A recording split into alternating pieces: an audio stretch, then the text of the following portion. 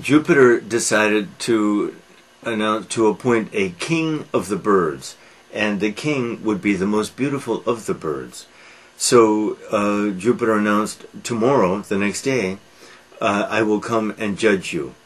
So all of the birds went to preen themselves, good word, or to make themselves as beautiful as possible. They went along the stream to wash and bathe, I guess, and all that. Now, the jackdaw said to himself, or herself, I don't know, I'm too plain, I'm too ugly, Jupiter could never name me. But then he, let's say, decided on a plan.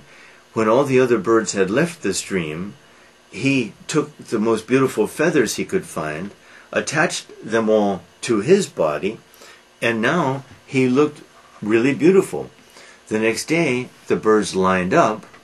Jupiter was about to name the jackdaw king of the birds, but the other birds all pounced on poor jackdaw, stripped him of his borrowed plumes, borrowed feathers, and showed him to be very plain and unattractive. So Jupiter named someone else. The fir tree was boasting to the bramble, just a thorn bush, look how beautiful I am and how useful I am, because I am the stuff that people make houses and beautiful structures with.